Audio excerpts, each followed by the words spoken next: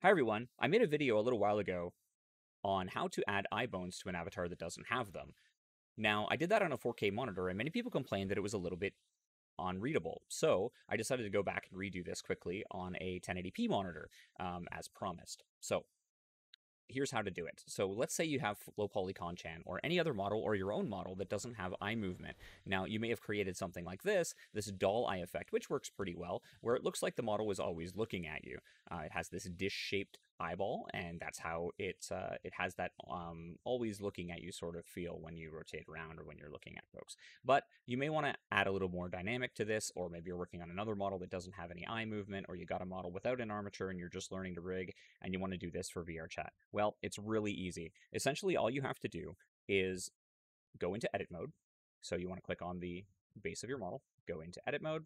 You want to press L to select the faces. So if you hover your mouse over a group of faces, like for example this eye piece, and you press L on your keyboard, it will select all the linked faces that your mouse might be over. So it's a really handy trick. Let's just select some things really quickly. So I just pressed L to select this eye piece and also this eye light. You may find on your model it's a separate piece.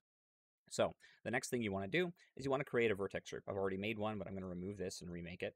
So we're going to call it I_R for right. And the naming is important here, and you'll see why in a moment.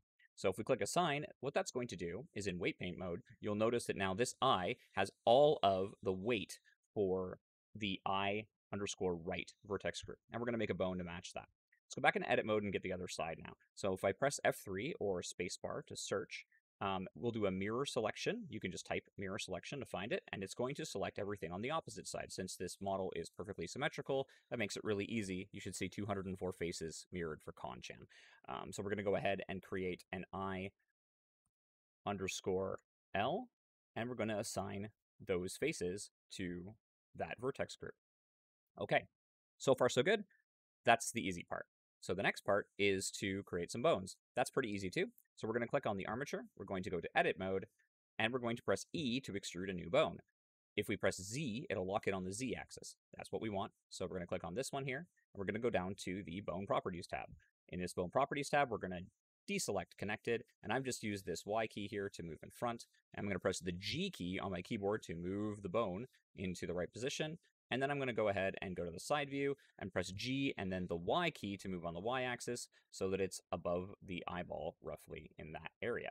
So now we have this head.001 bone. We're going to rename this. This is the right eye bone, so we're going to call it the same thing, I_right.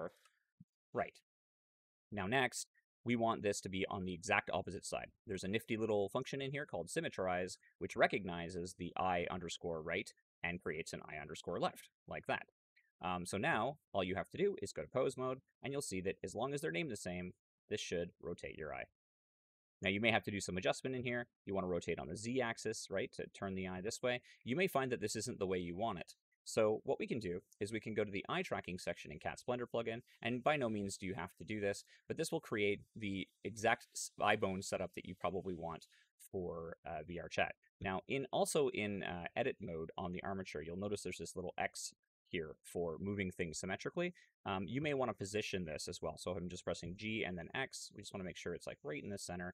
And let's go ahead and do this creation now. So you've got your head, eye left, eye right. Now, kon-chan already has blinking